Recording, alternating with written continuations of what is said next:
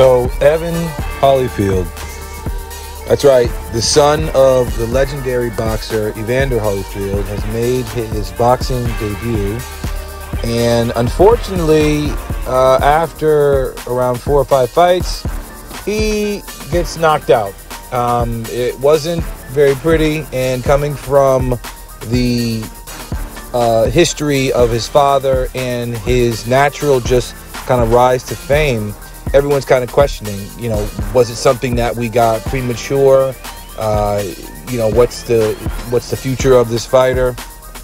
Where is he going to stand in regards to, the legendary Evander Holyfield? And when I was watching all the highlights and the responses of everybody, it was hard for me not to ask this question. These guys that come up after their legendary fathers that are, whatever their industry they're in, it's very hard for me to think that they can't follow their footsteps, because it just naturally and logically makes sense.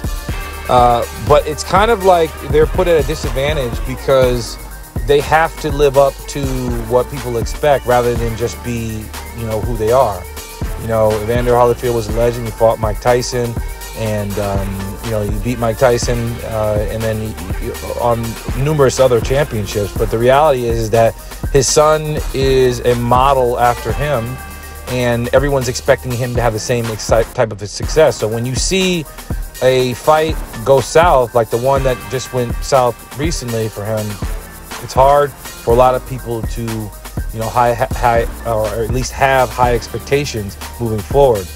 If you did see the fight, what do you think about his future?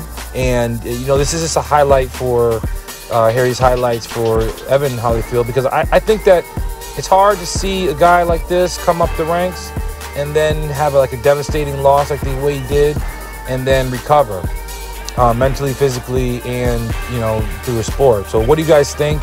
Leave your comments, your opinions. If you saw the fight, how do you feel about it? Was it cut short, and so on? Like, subscribe, and share, and I'll see you in the next Harry's Highlights.